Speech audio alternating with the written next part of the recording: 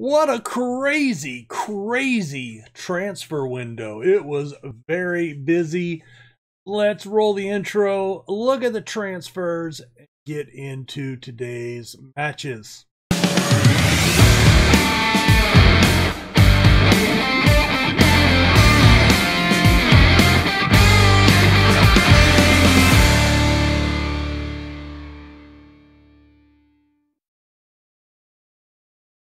Hey guys, RC here. Welcome back. This is episode 51, Football Manager 21, our Dutch Netherlands save with the Graafschap.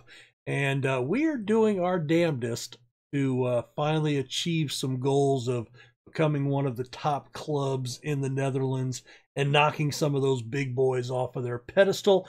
Remember, if you like what you see, please smash that like button for me. It's how you can support the channel, get more eyes on the videos.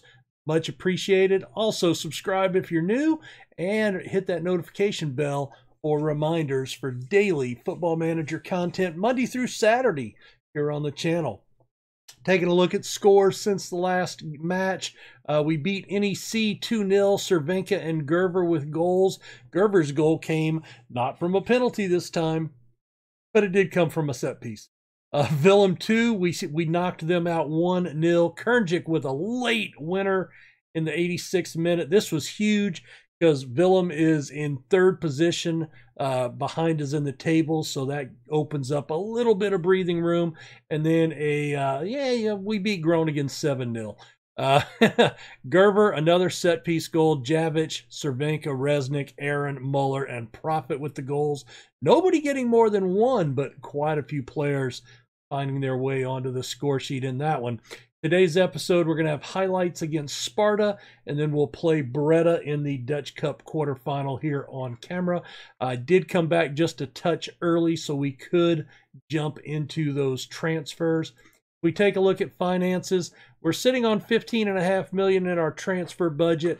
We've got a little under $400,000 per month left in the wage bill, and yeah. That's where we're at. But let's take a look at the actual transfers. Melvin Gerver is not leaving. We got a lot of offers from teams for him, some big clubs, but nobody came in and met his release clause. Nobody even came in at half of his release clause. So I wasn't in a hurry to trade him or to sell him. He did come back at the end that he was disappointed in not moving, but he understood why, that he appreciated that we made the effort, and he's happy to stick it out till next window. So he is going to want to leave unless maybe we can win silverware. We'll see. We'll see. But anyway, taking a look, you can see we have had quite a few people out the door. I believe Jaspers was the last guy we looked at. Tryphon Satiropoulos goes off for $275,000. He was a young player, 17 in our youth system. Dirk van Beckel goes off to Beretta for $4.5 million. I would have liked to have kept him, but he just wanted to play more. He was 27, so we bought him for 2.2 last year, selling for 4.5. Nice little profit. And sometimes you just have to do that. Nick Meyer goes off to PSG. They had come in and offered like $4 and $6 million on him. 13.25 was his release clause. 20 years old, 17 caps for Slovenia. But and I like him. He looks really good. But I mean, if we look at him, he played a 6-7. And only had 4 assists, no goals. Never really looked great. And then we had Momcilovic come in and made him expendable. We saw Momcilovic on his debut last episode. So $13.25 million for Meyer. Marco Span, one of our younger players, 18-year-old Dutch player, goes off to Eindhoven for $175. Jerry Banat, one of our young semi-talented goalkeepers, picks up $1 million from Go Ahead, and Adelang goes to Zwolle for 375. Another young player. We got real busy. Transfer deadline day was pretty hectic, or the last 24 hours. We bring in Timo de Beer. Let's take a look at these guys one at a time. Timo de Beer cost us $6 million total from Vitesse, a 19-year-old center back. He was brought in to replace Van Beckel and also just to hedge our bets against Gerver leaving. So he's valued at 3.4, 4.5-star potential, and we pay 4.3, a little over his value, but you know, that's kind of normal for a quality player. And you can see he was on loan with Heracles in the second division, played a 7.14. So we'll see if he can make the step up. But again, young player, I think we've got time to develop him. Martin Vanderhorst from Ajax cost us $1.7 million. He is a 19-year-old capped at the U19 for the Netherlands, and he is a number 10. He can play in that shadow striker role. Finishing's not great, but he's got really good first touch, passing. I do like a lot of his mentals. And I don't think to play that number 10, you've got to be the paciest guy, but he's got good work rate, off the ball movement. He can pass. So he gives us another option there, 4.5-star potential. Happy to bring him in. And then it just got fast and furious. Martin Cech comes in from Al Hazem for $2.8 million. So he comes in, he can play the number 10, but he's a central midfielder. He was a signee for Meyer. Little older than I like to sign, but 27, still in his prime. 5'10", solid physicals, dribbling, first touch. He can actually take long shots, so edge of the box. And in this tactic, we see a lot of shots from the edge of the penalty area. Passing is very good, and then he has really good mentals as well. So hopefully he can do the job. Peter Visick from Ajax cost us 2.7. He's 19 years old, two U21 caps for Czechoslovakia, 4.5-star potential, another midfielder. He could move up to that number 10 if we need him to. 16 passing, and I think this is going to be my actual replacement for Meyer. Ishan Babel from Vitesse cost us $1.1 million. He's a 16-year-old striker. I had mentioned I wanted a striker. I had a couple of offers out. We had one offer that was serious, but they wanted to sign a replacement first, and unfortunately they couldn't get it done. Couldn't find anybody. It would have been a pretty big money deal for us. I think it was somewhere in about the $6.5 to $8 million range. But anyway, 5-star potential, already 14 finishing. I can see this kid starting for us right now, possibly. Definitely needs to develop some, but I think he's good enough to be in the rotation, if nothing else. And then Tio Ribicic from Hajduk for $235,000, 18-year-old Croatian left winger. Just needed, that's a position we're a little light at. Cervinka's playing out there, and he's doing a good job, but I, couldn't find anybody really talented. He is left-footed, very pacey, decent crosser. I think he's going to challenge for playing time. So I'm interested to see what some of these guys can do. Taking a look at the competition, we are currently 1 point ahead of Heerenveen, top of the table. We are top of the league, and looking really good. We are 10 points clear of AZ for that final European spot, and it's the Champions League group stage for the top 2. So that is what I would love to shoot for, and we are 8 points clear of Vitesse for Champions League next year. So that's huge, huge. So I have started seeing some comments from you guys. Old lady plays, keep playing as long as you're having fun. I get that, but it's also a realistic thing that if you want, once you get 50, 100 episodes in, you you just start dropping off viewers, and I don't have the viewers to bleed out in the first place. Now, luckily, I don't really bleed off. I'm pretty consistent, so it means you guys are sticking with it. If you were there at the beginning, you're there now, and I do appreciate that. But I do have a couple of save ideas that I would like to do. So we might be getting close to the end of this one, but I forget who it was. It was somebody else. Let me look. It was Spaceman Extreme. I think the main objective should be to win the league.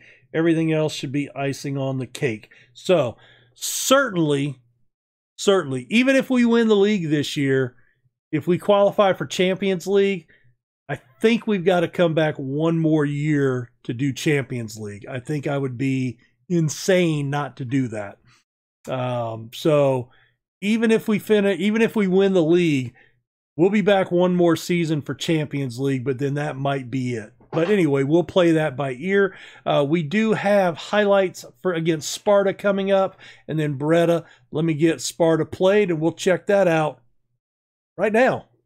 Pretty attacking setup by Sparta, 4-2-3-1. And it was a pretty exciting affair. Low scoring for us. Cervenka gets it into the paint, and Kernjik with the header. Rare header goal. And into the paint, if you're not familiar, is more of a basketball term when you're right inside near the basket. And Vicario off the bench in the 85th minute, and he takes the pass and buries it. And, of course, in stoppage time, we leave De Groot open at the edge of the box. Muller can't mark him down, and they get the late goal in the 93rd minute to make it 2-1. But it is still a victory, and that gives us an additional advantage. Plus 40 on the goal differential. I'm still amazed that we had, what was it, last in, I think it was my other save last with Leicester, that championship season. I think we were at a plus 125 or something like that. It was an astounding goal differential. I was very, very happy with that. But, and that was the same tactic we were using in this save. The, what was it? The 4-2-2-2 with 2 attacking wingers. But just not getting the results with either Leicester or the Graafschap with that at the higher levels. Once we went up to the Premier, struggled a little bit and, changed over to this same tactic, and that's why I started using it here, because I was seeing some good results. All right, well, let's get up to the next match, and we will check that out and think we might have a 16-year-old debut in that one. Well, we had a long talk with our assistant manager. We were discussing, how some of the new players were going to fit in, and our young striker, he said, I just think he's going to be overmatched right now at 16. Let's put him into the U18s, give him some game time. He'll probably start down there and see if we can develop him a little bit before he makes the jump. I know, I was looking forward to it too, but I said, God dog it, assistant manager, that makes sense. So we let him talk us into it. But in the match today, we are going, and this is the Dutch Cup against Breda. We got I think Breda is in they're in the second division. So out of the final 8 teams, they were the only second division team left. So we got a really good draw here. We're going to go with Kaiser in goal, Gerver, Dimitrovic, Kurdov in the back line, Cervenka and DeVos on the wings, Momcilovic and Grutunk in the middle, Javic in the number 10, Kernjik and Resnick up top. Let's get to it. We're going to have 2 players. Now, these 2 were in the B team, Vanderhorst and De Beer. When we signed them, they're going to come up. And De Beer draws number 4. Good on him. I wonder if that was, I don't remember numbers and stuff for these guys. I wonder if that was Nick Meyer's jersey. Might have been. Because it's odd to have a low number like that. So what do you guys think of the signings? Let me know in the comments below. Certainly would appreciate hearing from you. And give me your thoughts. Let me know who you think is going to be worth anything? Who's going to be a bust out? Hopefully nobody. But anyway, let me know. And I am definitely just looking forward to seeing them, how they fit in. All right, that one's knocked away from Kernjik. Grutunk finds Resnick, but he can't spot the finish. And you know, last year, year before, that would have been one that Vicario put into the back of the net. Just been off the mark this year. Just neither one of them looking really good. Oh, that was a good pass through. Who's down there? Hey, girl. It's if you saw last episode, so this is my bulk recording weekend, typical, but it was Insomnia Sunday recording, and I've been recording and playing since like 3:45, and it's we're at 6:30 now, so at some point I'll probably go lay in my recliner and take a nap. Sorry. But that's why if you do see me yawning, it's not you boring me trying not to bore you. All right, come on, boys. We need to do a little bit better here. There's Kernjik, and he beats the keeper at the near post. Is there an offsides? Going to VAR, that means they're going to call it back. Disallowed. Aye. I don't think it was Kernjik that was offsides. Yeah, he was. I thought, it was Van Beckel, our old player, making a start for his new club over there. Played both of our strikers offsides. Good play by Van Beckel. Can't be mad at him for doing his job. Oh, hello. Bose goes down twice. Not sure what that was all about. That's a poor pass. What the hell is that? We are not looking clinical with our passing like we have been. And as soon as I say that, we start stringing some passes together here. Very nice. Come on. Oh, he spots DeVos out there on the wing. Crossed in, and Jazvich gets his 5th of the season. And that one counts. We're up 1-0. Very, very good ball work there. Gotta like that. Come on. All right, Gerber on the tackle. With the block. Gerber all over it. Cervenka. He picks out a deep pass. It's Resnick into the box, and he beats the keeper, his 7th of the season. Cervenka with the long assist. Gotta like that, and that makes it 2-0 in the 33rd minute. Liking that. That's a big ball from Cervenka deep in our own half of the pitch. Good play. Kernjik only on a 6-6. That's, we expect a little better from him. Jazvich gets the block. Kernjik tracks back to get the ball. Resnick, give him a through. No, and he crosses the keeper up. 22nd goal of the season and a cartwheel. 2 goals in 5 minutes make it the Graafschap 3, Breda 0. And Para has picked up an injury at some point in the process here.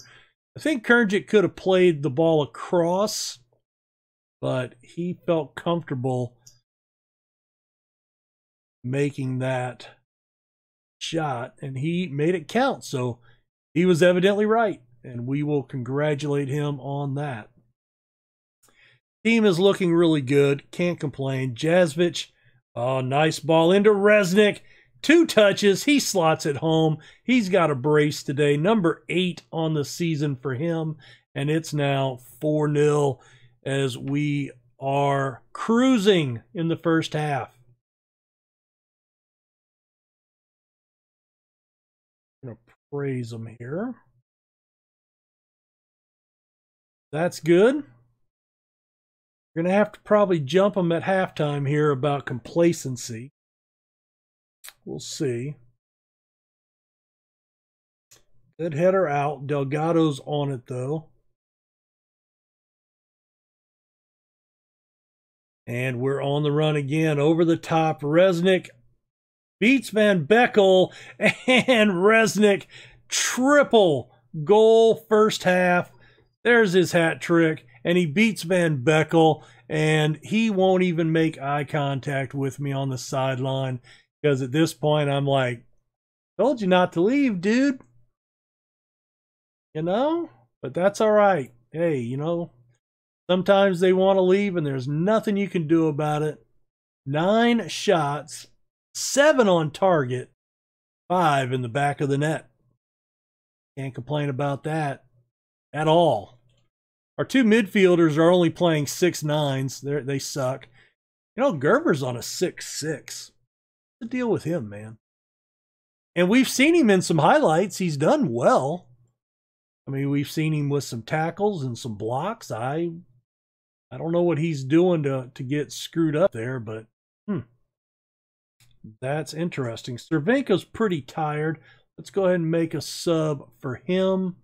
We'll bring on Profit there on the right side. Let's go ahead and give Czech his debut for Momcilovic, who's also complacent. We'll have his debut coming on.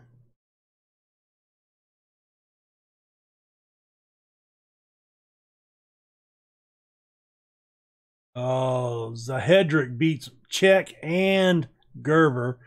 Not a good first highlight there, Mr. Czech.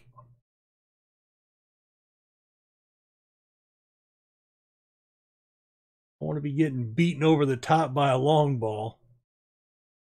Oh. I don't know if that was Kurtov or Dimitrovic that that guy went right around. I think it was Kurtov. No, it was Dimitrovic. There you go. Yeah. And Evers just went around him and then beat Kurtov as well. Wow. All right. DeVos is now tired. We're going to have to pull him off. Let's drop Jazvic back into that spot. And then we can bring, you know what? Let's bring Vanderhorst in for his debut. Some of these guys just need a little playing time so we can check them out. That's some tough defense. There's a good block. That's going to set up a corner. Still, to Graafschap 5, Breda 1. There's the sub, Vanderhorst making his debut in the number 41 kit. Oh my God, check. Oh, there's the highlight we wanted from him. That was in the net and he cleared it off the line. That was amazing. That would be a cut-in highlight at some point. That would be a neat thing for SI to add, wouldn't it? If, you know, like right here, you know, where it goes to, I'm going to pause it, but where it goes to that screen that where there's nothing going on, if they would cut back to a highlight, that would be pretty cool. Somebody out there is going to have to tell SI about it. Please give me credit. But, because, you know, not enough, nobody at SI watches this channel. So, you know, they're not going to pick anything up on. All right, we're gonna praise them again. 5-1.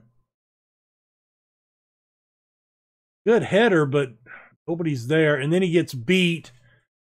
And Ronnie Evers, his 16th of the season. Kurtov takes that one in the right between the eyes. You know, if you head it to your own teammate, that won't happen. They actually have a better XG than we do. How crazy is that? All right, I want to go in and look at the tactic. All right, well, just wanted to peek at something, and you know, this tactic does have a few, you know, a few tweaks to it that I don't usually play with, but we've been having good success with it, so I'm not going to complain. There's a header. Looks like they beat a couple of our defenders to the ball. I had gone after, one of the strikers I had gone after was, I think he was like 6'4", and he had like an 18 jumping reach and a 15 header ability, and I was all over it. I said, man, I could play him up top, get some some big headers, which we don't normally have.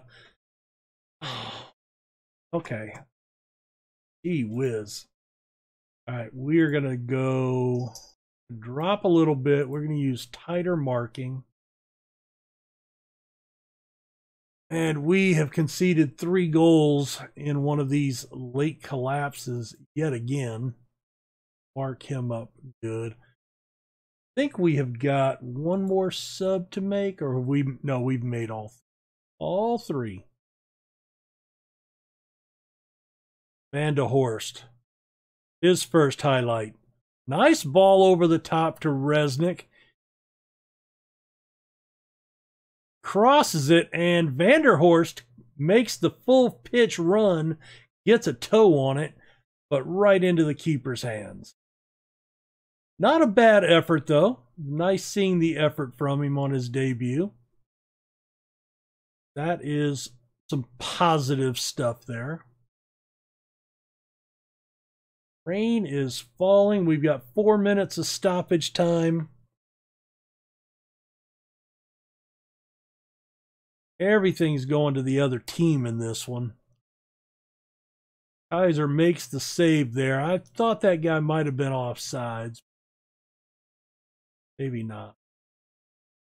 And there you go, Kaiser. Fall on it. Reda fans are going crazy down there. Our fans are kind of swaying back and forth like they're about to pass out from the stress of conceding 3 goals again. And I can't blame them for that. It does wear on the nerves, especially when you give up a 4th goal. All right, now we've gone to a tighter marking. He's got a hat trick. Holy smokes. Come on, just get to the whistle. We've still got 2 minutes. Long ball over the top. Resnick's onto it. Crossed in. Oh, it's there. And Van der Horst, his first goal on his debut. Right there to catch the deflection from the keeper. That should be the nail in the coffin. Thankfully, from 5-0 or 5-1 to 5-4 to 6-4. And Van der Horst, right from the spot, gets to the rebound off the deflection from the keeper. And we're back for another kickoff highlight. Hopefully this just gets us to the final whistle. Come on, boys.